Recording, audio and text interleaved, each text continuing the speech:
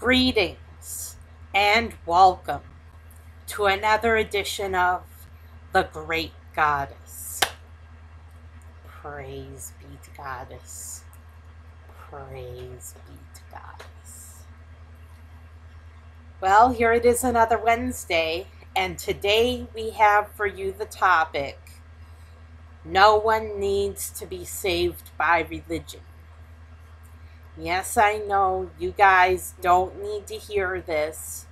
You already know that you don't need to be saved by religion. Most of you, most of my listeners are much more sensible than that. They know instinctively, intuitively, that they don't need to be saved by religion. But it bears repeating.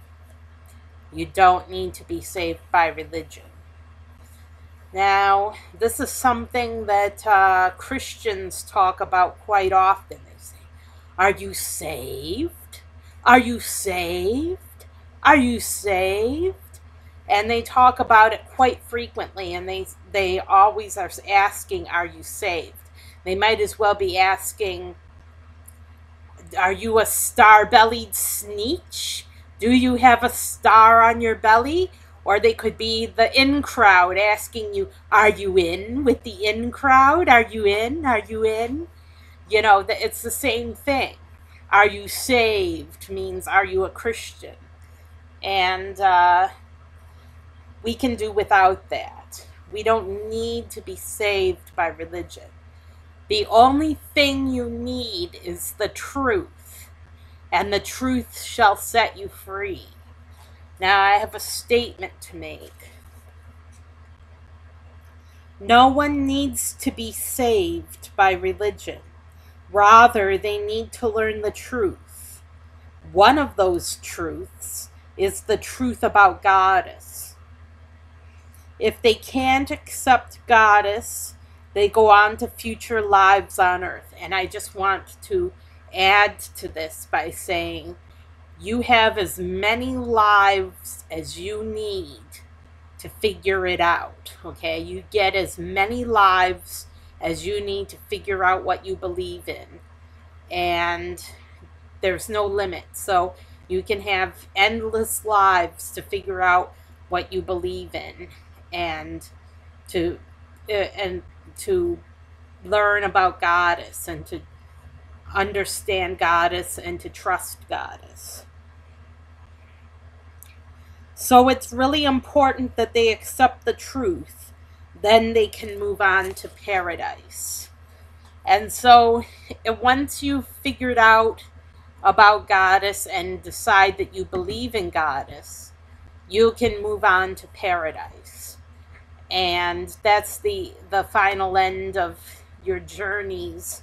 You don't have to make any more journeys to Earth or make more lives on Earth. You can move on to paradise and be at peace. And that's your journey. That's your special journey. It's not anyone else's journey. It's not anyone else's path. It's your path. It's your journey through different lives to come to Goddess. And you get as many lives as you need to figure it out. You don't have to worry. You'll get all those lives that you want. As many lives as you want, you get. As many lives on Earth as you want, you get. But once you've decided that you're done with all of these lives and decide you want to come to Goddess, then you get to move on to paradise, and it's beautiful. Paradise is beautiful. You'll love it there. So, as many lives as you want, you get. You can have endless lives. You can have as many lives as you want. Obviously, you won't be able to have more lives on Earth once the Earth is destroyed by the sun. But you get a lot of lives. You get a lot of lives before that happens. So, everybody gets a chance to come to Goddess. And you get as many lives as you need to make your decision. And you can decide when and where you want to go to paradise. If at all, if you want to go to paradise. You don't have to go to paradise if you don't want to. You can come back to Earth if you like. Earth is not the most pleasant place, Paradise is more pleasant, but you still get to choose. You get to choose Earth if you prefer Earth. So, as many lives as you need, as many lives as you want to make your decision about Goddess and to come to Goddess. So, everybody gets a choice, everybody gets a chance.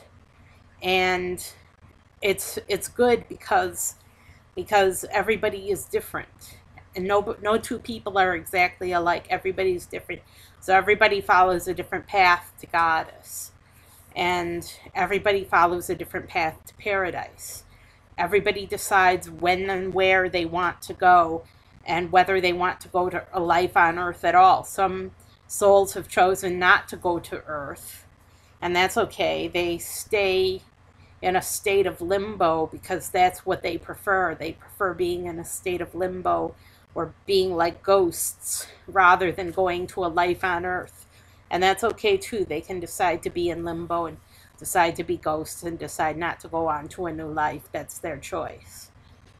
So everybody gets a choice and everybody gets a chance.